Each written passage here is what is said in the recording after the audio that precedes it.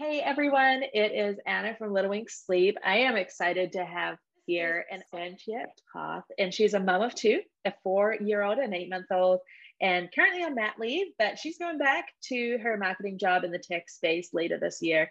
And she's always learning, pursuing her own version of a minimalist lifestyle and trying to incorporate creativity into her life as much as possible. I think this idea of minimalism is just kind of keeping what is valuable to you. And for me, I have cupboards. I have a built-in with cupboards, and my children's toys are in those cupboards, and my space looks really tidy. They're full of toys because my kids that's valuable at this stage in their life. And so, yes, it might look different than some people's, but I think that's exactly it, is that you can kind of make your own version of minimalism. And at its core, what I find is that minimalism in my physical spaces, in my mental space, in my digital space, all enables kind of, it doesn't remove the chaos because I'm in chaos. I'm a mom.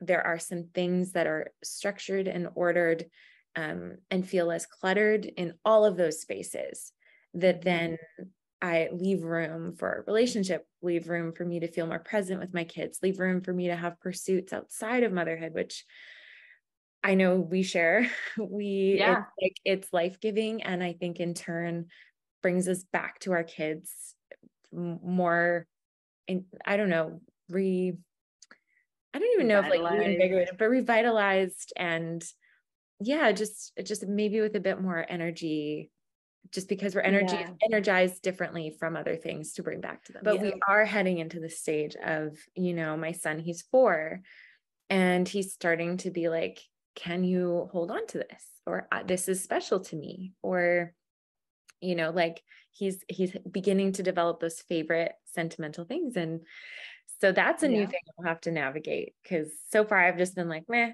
okay, that can go. This can get, toys, we'll talk him through it, but still I like make the call, so yes. And how are those conversations going? You know what? He is very, I would say he understands. I would say he, it's sort of that thing with like food or sleep where you kind of just like, it's practicing. And so I'm kind of constantly, whether it's communicating that maybe there are kids that could use the toys that he has that would otherwise not have them. We especially do that around Christmas time. Or, just being like, you haven't played with this, and are you going to? And if he says yes, then I say, okay, I'm going to leave it here for like a week. And if you play with it, great, we'll keep it. But if you don't, then I'm going to cycle it out. And then I cycle it out, and I don't get rid of it right away, because I'm like, if he's going to remember it, I don't want it to be the sneaky thing. Like, oh, I just threw it out, but then I'll give it a month. And if he doesn't mention it, it's like, okay, that's not on his brain. There's other things. And then it goes. But now sometimes he'll even say things like, oh, this can go in the box downstairs, or this can go to a kid who doesn't need it.